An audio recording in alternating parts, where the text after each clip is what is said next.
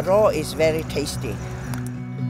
I came to America with a student visa in 1979. And that time, very few Burmese people arrive here. So whether we like it or not, we just have to eat whatever we get in American grocery store.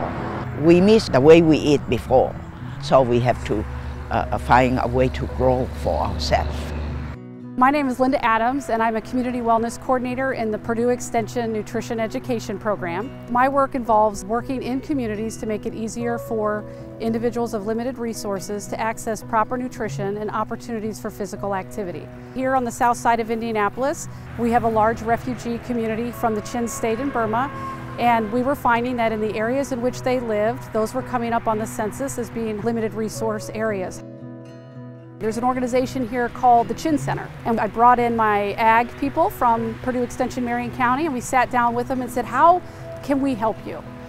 Pastor asked, he said, I would like to do a demonstration garden so that we can demonstrate how to grow our vegetables in this climate. When to grow them, how to grow them. We see you using compost, we see you using raised beds. We don't know why you do that. And we would like to know why you do those things. Garden is located in church property, in church compound, and for mostly it's open to everybody who are interested to do the gardening project here. Myself, I grew up in a small village and farmer family, so when we do farming and touching the ground and playing with dirt and that, it's connect me back to my history, and that's good for our mental health as well. Purdue Extension taught us how to grow organic vegetables. We also have a training how to seeding and then the timing what plants grow. We have to start growing in what time and date and specific season. And also we have the training tree pruning. We have a lot of trees here, 160 about trees we planted here in the church compound, and we didn't know how to prune, and we just let them grow. To talk to and to teach my people, I have to learn here first.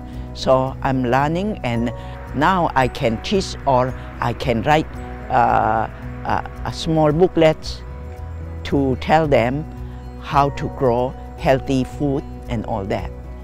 Our ideal success would be that each family here that is from the Chin State in Burma, that they're able to grow the food that they want on their property in the amounts that they need to sustain them for the year. That's sensitive to their culture, that's respectful to their culture, and we want to help them get there.